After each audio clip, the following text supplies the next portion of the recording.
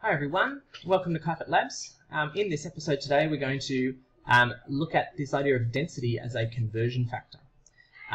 In the previous video we've talked about this idea of the factor label method, that is using fractions that we call conversion factors to help us in making calculations in chemistry. Okay, so we used two kind of more generic examples. We looked at converting kilograms to grams, and then also something not science related but looking at converting Australian dollars to US dollars. And we saw the power of these fractions to be able to make these calculations. Now we're going to apply them to our context in being able to calculate density. Okay, so we're going to go through two kind of specific examples for you, just so you kind of see how this process works. Okay, so we're going to look at gold as an example. So we're told that gold has a density of 19.3 grams per cubic centimetre. Okay, and then in this case we're saying, okay, what is the mass of a 15 cubic centimetre sample? Okay, so using the information that I'm given here, I can set up two conversion factors, just like we've done before. I can say for every 19.3 grams of gold, I have 1 cubic centimetre. Or, for every 1 cubic centimetre of gold I have 19.3 grams. Okay, so remember it said this idea that density is this relationship of an object's mass to its volume. Okay, so this is the general sort of relationship that we're working with here. Okay, but so we want to use our factor label method to make calculations, okay, involving one of these two factors, version A or version B. Okay, so remember that the general principle is the units that I want over the units that I have. Okay, so the units that I want is I want a mass. So I want units of grams to be on the top. So I'm going to pick version A in this case and not version B. Okay, so I'm told that I have a 15 cubic centimetre sample of gold, and I'm going to multiply that number by the conversion factor that I've chosen. 19.3 grams for every 1 cubic centimetre. Remember that the reason that I chose it at all was that these units of cubic centimetres cancel out, and we end up with units of grams. So in my calculator I type 15 times 19.3, and so then I get a value of 289.5 grams.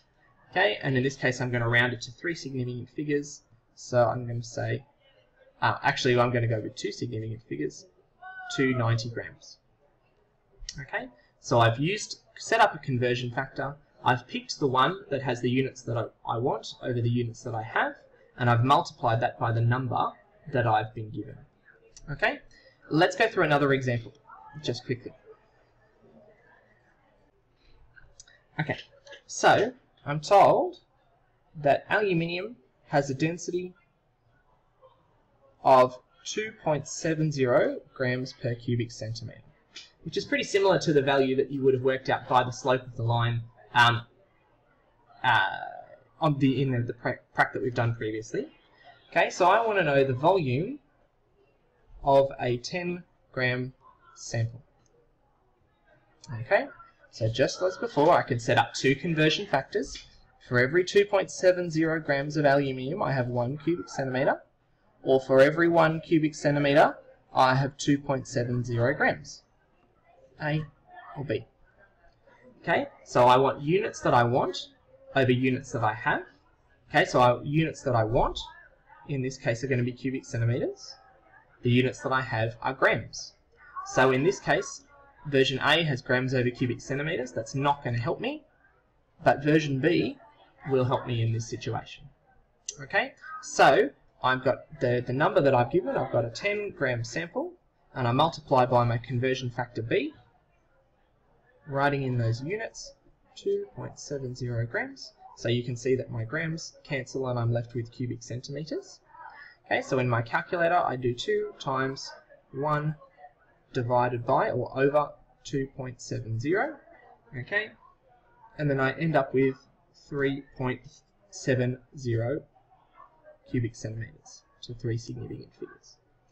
Okay, so you can see in both of these examples I've used the process of setting up a conversion factor setting up two versions that then I make a choice about which one that I'm going to need to go have the units that has the units that I want over the units that I have. I multiply that by the number that I'm given, and then I put the numbers in the calculator appropriately, and I get the answer that I'm after in the units that I want. Okay, so you can see that even though this is a more chemistry context, you know, we're doing a calculation based on density, which is where we're at the moment, you can see we're using this process, we're setting up conversion factors, and you know, and it works out really well for us. Now, the beauty of this approach for me is that you don't need to memorize density triangles or density formula or be an algebra whiz to know how to kind of rearrange formulas and all this sort of thing. That you can set up a conversion factor, set up two versions, and make an intelligent choice about this one's got the units I want over the units that I have. Okay, and so you're using rational thinking process rather than brute memorization or or kind of algebra wizardry. You're not and then you're just using that to then work out what to put in your calculator. It's really simple. I've had lots of students who found it really successful. It means that they can perform complex calculations with a lot more accuracy and a lot fewer silly mistakes. So I hope that helps to clear it up. Now you can keep going with some more practice examples. Alright, thanks very much for watching. Bye for now.